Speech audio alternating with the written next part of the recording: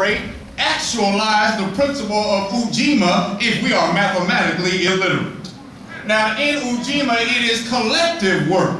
What happens when one person or an individualistic perspective is brought about? Then you only get one mind, one perspective, one attitude.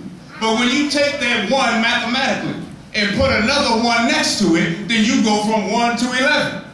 When you take that 11 and put another one next to it, you go from 11 to 111. And when you add another one next to it, you got a 1,111. So notice, the more we come together collectively in actualizing this principle, the more power we achieve. Now, what is power? Power is work divided by time, which means the more work you and I do in less time, the more power we have. Now, does everybody in here want some power?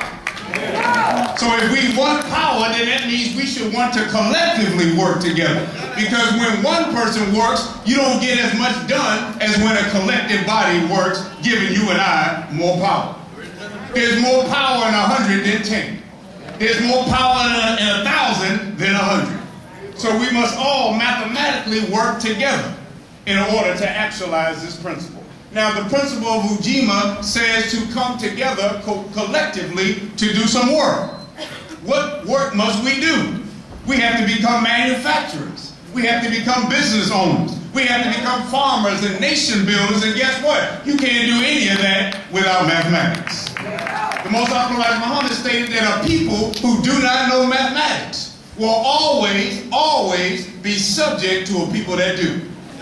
It is not a coincidence we are finding ourselves at the bottom because we are not mathematically powerful like we once were. Now, whatever our problems are, there is a mathematical approach to solve them.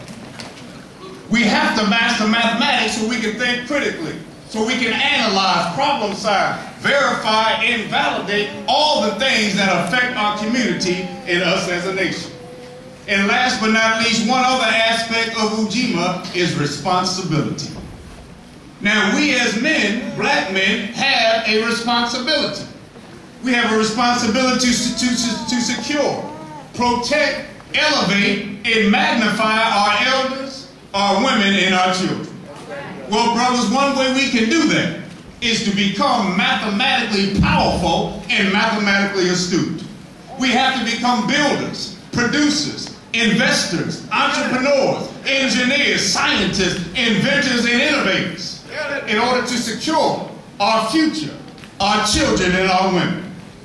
So as I leave you, let us remember, as I borrow this phrase from one of my favorite characters on Star Trek, Dr. Spock, who said that the needs of the many outweigh the needs of the few. Up, you mighty nation, you can accomplish what you will. Let us get our math on and raise our people up on the planet Earth. Thank you for listening.